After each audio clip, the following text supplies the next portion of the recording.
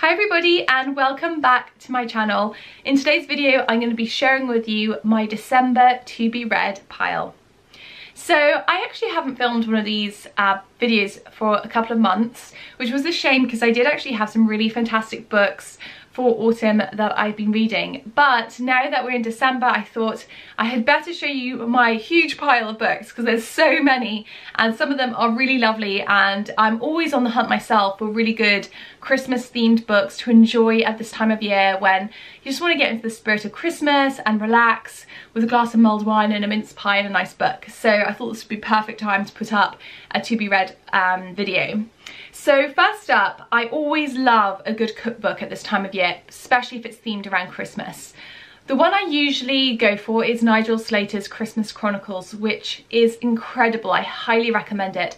I actually don't have it to hand, it's in my bookshelves in the hallway, but it is so charming. Nigel Slater's writing is very rich and descriptive, and he just brings you through the whole year from I think mid-November all the way till Candlemas, and there's tons of recipes and nostalgic kind of feelings to it, and it's very beautiful. But this year I indulged in a new cookbook, and it is Christmas at River Cottage by Lucy Brazier, with seasonal notes and recipes by Hugh Fanning-Whittingstall. And this book has really been such a joy to read. Obviously it's got delicious recipes in it, sweet and savoury, but it also has really nice little notes on things like decorating for Christmas. I'm just going to try and find you some bits and pieces. Advent calendars, decorating, like I say, gifts that you could give at Christmas, what's in season, all sorts of like lovely little reflections on the season and how they like to celebrate it at River Cottage. So a wonderful book for anyone that's a fan of River Cottage and loves Christmas. It is so good, and I've enjoyed reading it immensely, so full marks for this book. Without fail, I always get a craving for Christmassy chick lit at this time of year, and for me my favourite writer for that kind of thing is definitely Jenny Colgan. Last year I read Christmas at Little Beach Street Bakery, which was really good. I also listened to one of her audiobooks, Christmas audiobooks, but this year I picked up The Christmas Bookshop from the library, and it is really good. I'm only probably like a fifth of the way through, so just really got started on it, but it's so good. It's like spot on, really Christmassy, but not too silly. I also have actually this year, I picked up another one, which was Sarah Morgan's The Christmas Escape, which is a bit, I'm finding this one a little bit harder to read. I think I'm about a third, or maybe I'm halfway through, and we've just got to the bit where they get to Lapland, so I'm going to try reading a little bit more because I know I'll probably enjoy the descriptions of Lapland, but I'm finding it was a little bit obvious, I guess, like the storyline of it. I was like, I know this is gonna happen, and maybe just a bit too romance based.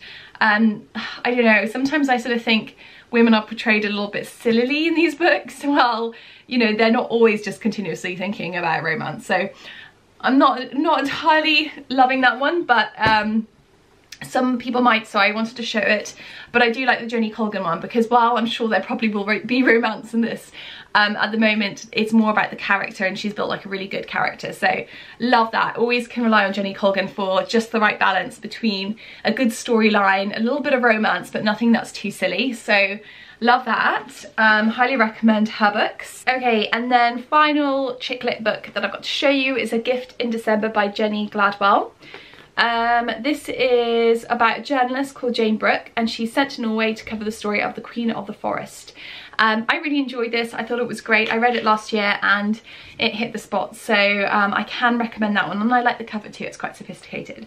So yeah, that is the chick lit books that I have enjoyed or I'm going to enjoy this year. I also love to read non-fiction at this time of year as well, and the one book that I go back to every year is Beth Kempton's Calm Christmas and a Happy New Year.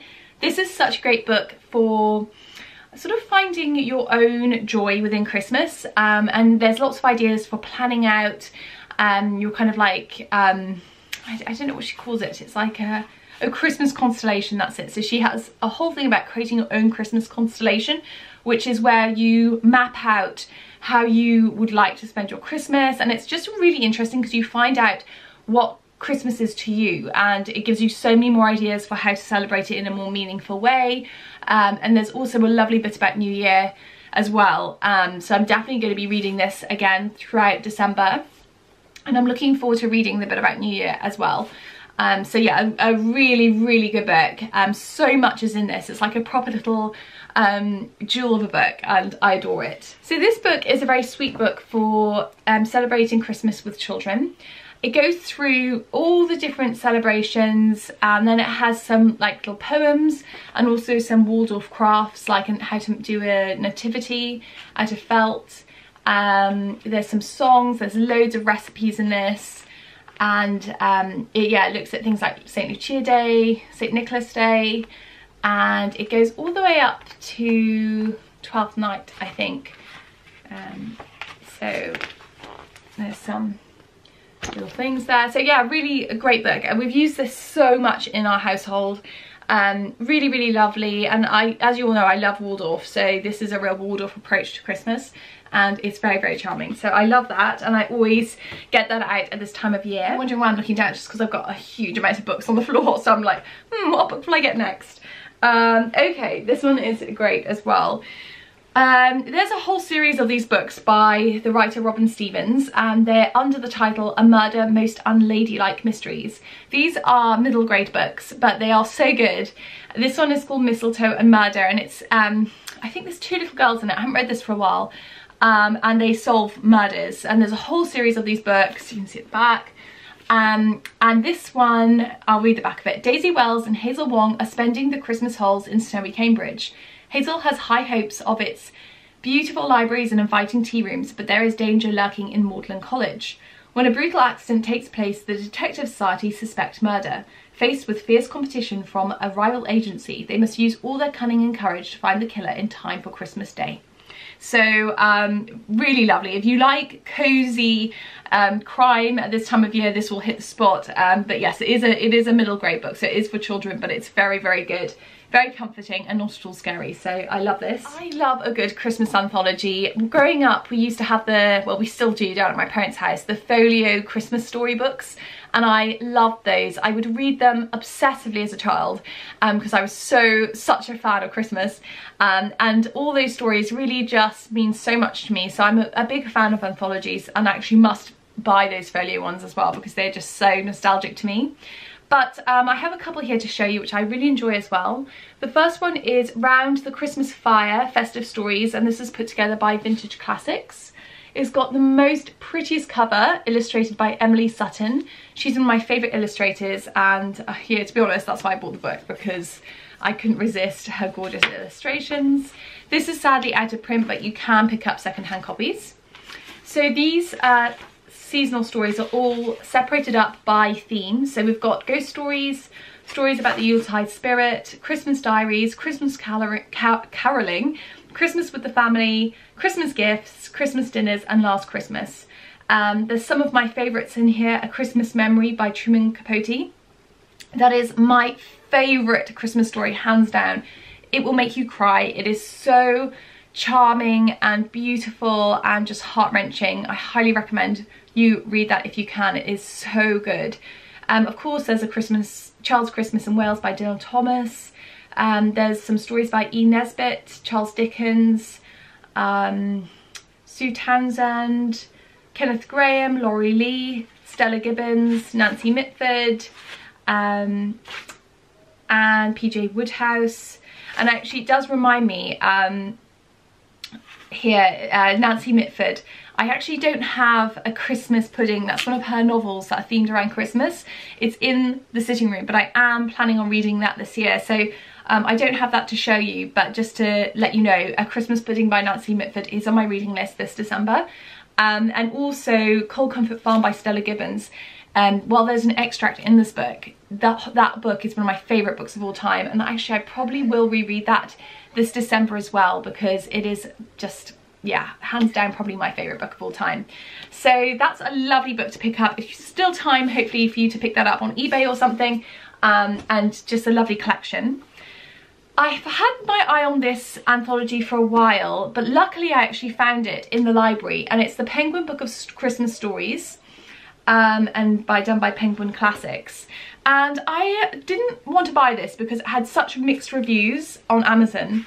And I think the reason for that is because there are some really unusual Christmas stories in this, and some of them I think are a little bit like, I don't want to use the word depressing, but you know what I mean. Maybe not the most cheery Christmas stories, but I still thought it'd be quite interesting. And it does contain Dorothy L. Sayers' The Necklace of Pearls, which I really wanted to read, so I've read that and that was really good. A bit like a mini Christmas crime. There is Saki, Hans Christian Andersen. There is Angela Carter, who I always enjoy reading, Shelley Jackson. There's A Christmas Memory by Truman Capote in this one too, Muriel Spark, Grace Paley, Laurie Lee, and yeah, Tove Jansson. Yeah, so lots of different ones in this. I think this would make a great anthology for a keen reader, because while it might not be the most cheery at times, I think it just has such a good array of stories in it that I think this would be actually a really good read. So I'm excited to carry on reading this. Like I said, I've already read The Necklace of Pearls and I really enjoyed that. So I think this is actually going to be quite a good anthology, and I might end up picking up my own copy of it. Again, another book that I don't have to show you because I've actually already returned it to the library is Poirot's Christmas Pudding, I think it's called, Christmas Pudding. And it's a Poirot mystery. I'll link below exactly the right title of it, but that was excellent as well. It was an anthology of Poirot stories, and the first couple ones I think were Christmas themed, and that was brilliant. I started off December with that and it was fantastic. Again, really good cozy crime, quick and easy to read, and yeah, that really hit the spot. And then this book, it's not an anthology, but it's a really charming read. It's Lanterns Across the Snow by Susan Hill. And from the back it says, from a century ago comes the memory of a childhood Christmas in Wessex, seen through the eyes of an enchanted little girl.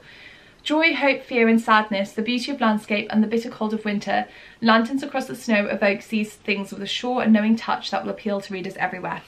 And this is so lovely. It goes through Christmas Eve and Christmas Day and St. Stephen's Day, and through the eyes of this little girl. It is so well written, so charming and evocative, and just an incredibly beautiful read. It's very short, so again, it ties in quite well with the anthologies because it's something that you might just pick up and read in one sitting. Really, really lovely. Highly recommend that. So this book is so beautiful. I think this will make such a good gift as well, just with such a gorgeous cover. This is Midnight in Everwood by M.A. Cusnier. I think that's how I say it. Apologies, I probably got that wrong. And first of all, really was the cover that pulled me in. Like, oh, it's so pretty. And it says here on the inner cover, let's give you the rundown of the book. Henrietta Stell longs to be a ballerina, but as Christmas draws nearer, her dancing days are numbered. She must marry and take up her place in society in the new year. But when a mysterious toy maker, Dr. Drosselmere, purchases a neighbouring townhouse, it heralds the arrival of magic and wonder in Marietta's life. This is meant to be a retelling of The Nutcracker, and it has incredible reviews. Everyone that's read it says it's amazing. It is an adult's book, it is a grown-up's book. It's not middle grade, which I thought initially actually, and then I realised it's a retelling for adults, which is even better. And I have looked up the author, and apparently she loves ballet, and I think she does ballet, which makes me love this even more because I also love doing ballet as an adult. So I think I'm gonna love this. I'm really, really excited. I'm actually holding on to this to enjoy closer to Christmas because I feel like this is my like treat of the year. And yeah, I'm just really excited for this one, and I think again it would make a lovely gift, a lovely Christmas present, just because it's so beautifully presented. So that's everything for my Christmas books. I hope you've enjoyed this video and it's given you some ideas of nice cozy books that you'd like to read for the rest of December and into January. Also record my January books as well, and I'll upload that quite soon so you can get some inspiration for some cozy crime and things like that, which I'm planning to read in the new year. But yes, that's it. I'm gonna go and get some lunch now. Thank you so much for watching. If you enjoyed this video, make sure you give it a thumbs up, leave a comment and subscribe, and I will be back soon with another video.